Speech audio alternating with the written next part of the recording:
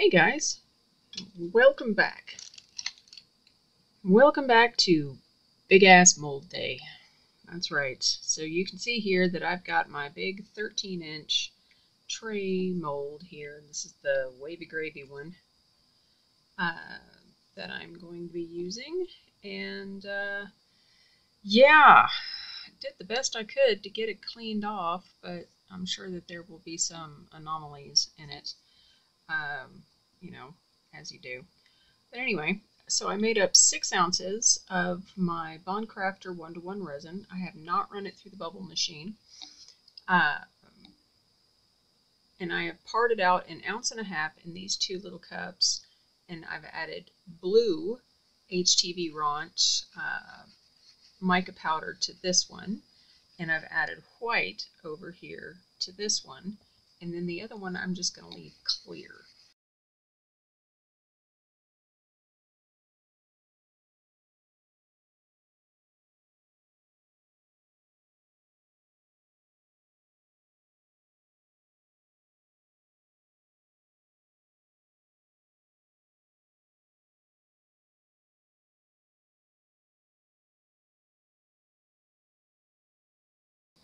I think I got this from BB Craft or Temu.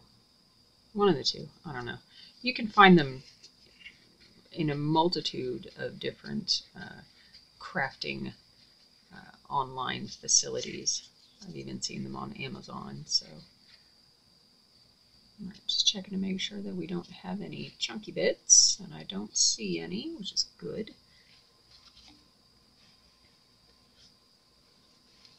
And I'm going to clean off my stick. And now the reason that I'm not worried about running it through the bubble remover is because this guy is so flat that the resin itself is going to degas a lot easier than if it was in a big deep mold. So that's my reasoning behind that. So now I need to re-stir, double check on my white, make sure that it's okay.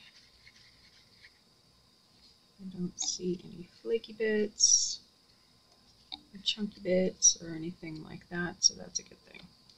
Alright, so what I'm going to do is basically just go through and randomly pour into the mold. And just let it go wherever it wants to, essentially.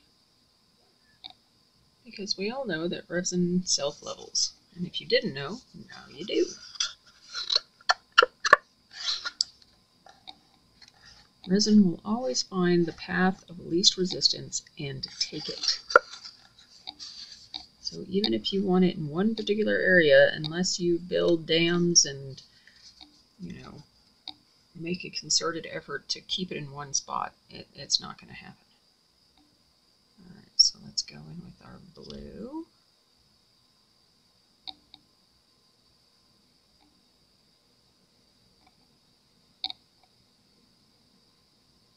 And yes, they're going to mix. They're going to mingle, they're going to get to know each other, and the colors are going to come together into beautiful couples. Alright, and now for our clear.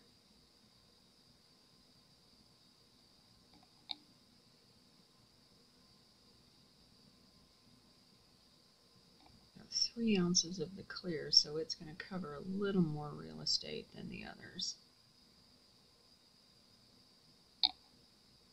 But again, not going for perfection. This initial layer is just to get my colors in and let them move around as they will.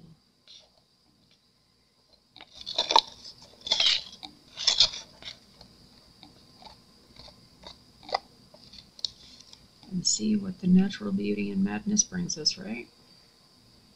Yes. So that is where we're looking right now. Where is my alcohol? There it is. And what I'm going to do is go through and spray it with 99% alcohol. for 2 reasons. 1, bubbles. It helps get rid of any bubbles that are in there. 2 is it breaks the surface tension of the resin and helps it flow a little bit better. It also helps flow better if it's warm. So that's, I mean, it's about 77 degrees Fahrenheit in my office / craft room / living room / whatever. So I'm anticipating that this is going to move around easily and find its way where it wants to go. So that, as they say, is that for this first part. So we are going to let this cure and do its thing, and I will see you guys for next steps. I'll see you soon. Alright, so we are taking our next exciting step here, and we are pouring 6 ounces of clear resin over this tray to fill in the gaps. I know it's so exciting pouring clear resin, isn't it? I think so. There's something very soothing about just watching clear.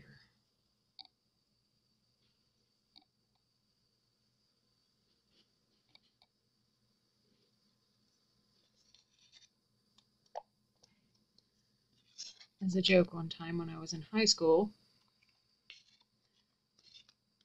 at a doctor's appointment, doctor of the psychiatric variety, you know, during their question and answer session, they ask you all sorts of ridiculously silly questions, and one of the questions that they asked me is, what's your favorite color? And I said, clear. And they just kind of looked at me and said, are you serious? And I was like, well, it's a silly question. Silly questions get silly answers. They're like, all right, fair enough.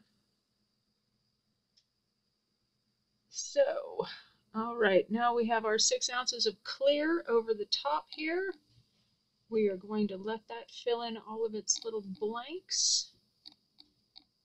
And then we will go over the top once everything is cured, because it's going to need a top coat, most likely. If it doesn't, I will be shocked and amazed. And just going to spray with a little bit of alcohol. Get out any surface bubbles. So I will see you guys then. See you soon. Alright, let's demold this guy. Oh, this thing is so huge. Oh my goodness.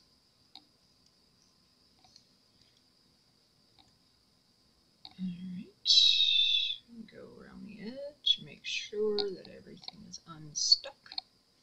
And it is. Oh, crap. Sorry. Whack the camera. There you go, Rev. Alright.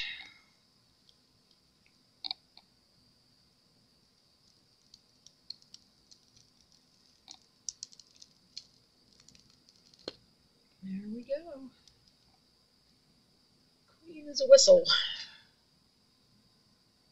That looks really, really cool. I like that. Now we do have a couple of little nibbly bits showing, but you know, hey, I think it adds to the personality of it. That looks so awesome. My gravy. I'm pleased with that.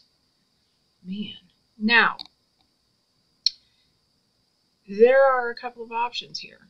You can either leave it wavy like this, or if you want to use it in a more like tray-like capacity, you know, with a flatness to it, you can always fill it in. Now, I'm pleased with the way that this turned out. There are no bubbles, there are no rough spots, there's nothing wonky around the edges. I like the shininess of it. It's gorgeous.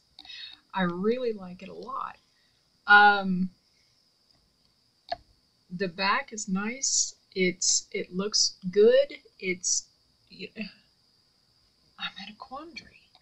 I was thinking I was going to fill in this with clear, but I really dig it. And it's kind of a cool, you know, and even though it looks like it's different, it looks like it is different heights, everything, you know, is the same height overall. So, say you wanted to put a coffee mug on it. There you go.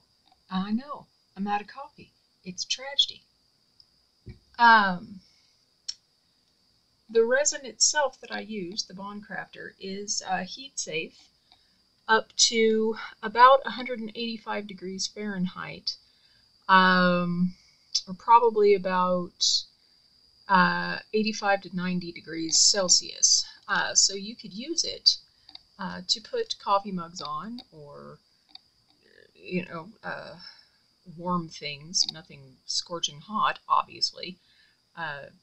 You know, it's not a trivet by any sense, but gosh, I really like it. I really like it just as it is, just as a really cool looking platter. Ooh, man, that's just really pretty with the blue and the white, the way it mixed together to make sort of that ghost blue effect. Gee whiz, that's pretty. Well done, Bond Crafter. I am so pleased with that, and I don't see any bubbles.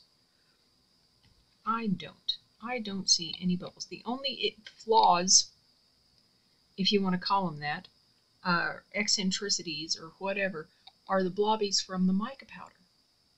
And that's my fault, because I thought I was stirring it in well enough, and I didn't. But yeah, boy, am I pleased with that. Man. Okay, I'm going to leave it as it is. I am. I'm just going to leave it alone, and I'm going to use it as a platter. Yeah, that's what we're going to do. I'm going to put some little feeties on the bottom. Let's do that right now. Little feeties. And these are just little rubber feet. Literally, it says right here on it, rubber feet. Got these from Amazon. They're just little 3M. It says electronics, but you know, they're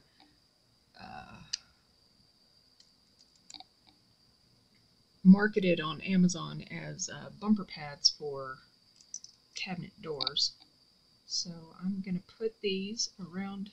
I know you can't really see those two that I just put on there, but I'm going to put these around the perimeter.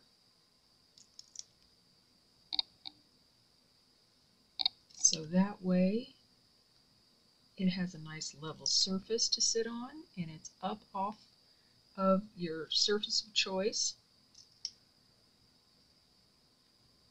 just in case something moist gets under it. And then what I'm also going to do is, just because I think it helps keep things level a little bit more, and so it doesn't dip in the middle when you're using it, I'm going to put a couple in the center as well. So there we have it.